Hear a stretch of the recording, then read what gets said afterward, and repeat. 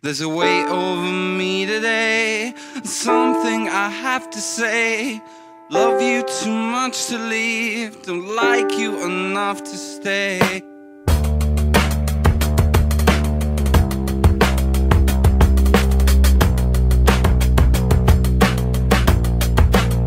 My head's in a mess and I'm stressed, but I guess it's a test in the quest for happiness, and the rest of that mess are best just acquiesce, even though I've grown tired of you.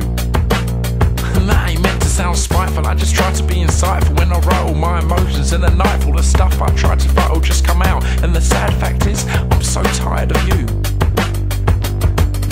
Love, it's a weird thing, ain't it? There's no way to explain it, but I swear as well as pain there should be joy, but we sustain the same level of mundane, and it's numbing me through. I often wonder if I'd miss you and still have the urge to kiss you, if an issue was to hit through to this heart that now feels tissue, and said issue was too big to just ignore, and I walked out on you. The chances are I'd fall apart and suffer seizures of the heart as my chest begins to smart. The very second I've depart, I want to go back to the start, but then again, maybe I just feel new. Maybe I'd get my life on track and start to focus my attack on all the things my life just lacks, and start to claw my passion back instead of living like a hack. Half committed, half relaxed, I'd have nothing to lose. There's a weight over me today, something I have to say.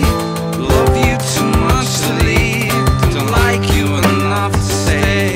There's a weight over me today, something I have to say.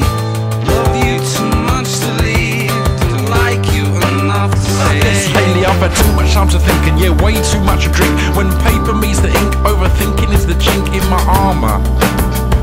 That's just what I do, and I've always been that way, forever questioning each day, and every play that's made that made me when I lay my busy mind will make me pay by finding problems and reasons that might not even be true.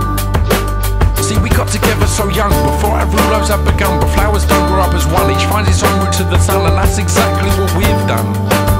We've grown up separately too, but for a few years now it's been a problem, and these realizations I wish that I could stop them, but I've realised that love is all we have in common, and deep down you know that's true.